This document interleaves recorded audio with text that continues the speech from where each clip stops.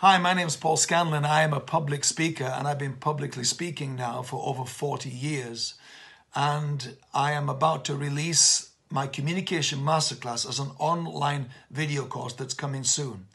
As part of the rollout and lead up towards that, I'm going to be doing a live webinar on the 18th of April about communication. In fact, it's going to be called The Biggest Public Speaking Mistakes I Have Ever Made. And I've made a lot. That should be an all-day seminar, really. I'd love you to join me on that day, on the Saturday, 18th of April. What I want you to get out of it is I think I want you to understand that we all make mistakes as communicators, and some you are making right now that you think disqualify you, or some people suggest will always be the things that make you an average or a poor speaker.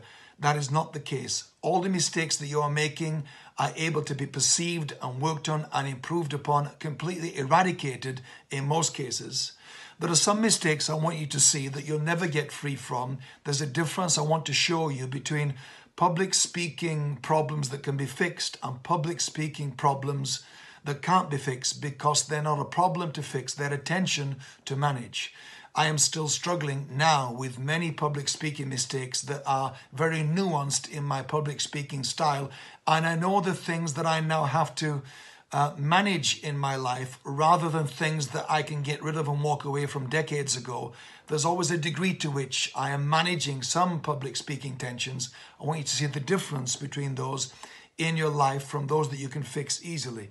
And I want this webinar to be for all of you who aspire to and feel called to say a thing well as part of your vocation and your calling, but you're struggling and you feel you're making so many mistakes and are thinking I should quit this. No, you shouldn't. Be with me on the 18th of April for the webinar. I think these mistakes, I've made lots of them. I'll get through my top 5 probably, are going to be a great eye-opener and a great help to you as I show you how to move on from these mistakes and fix them. All right, love you guys. I'll see you on the 18th, I hope. Thank you.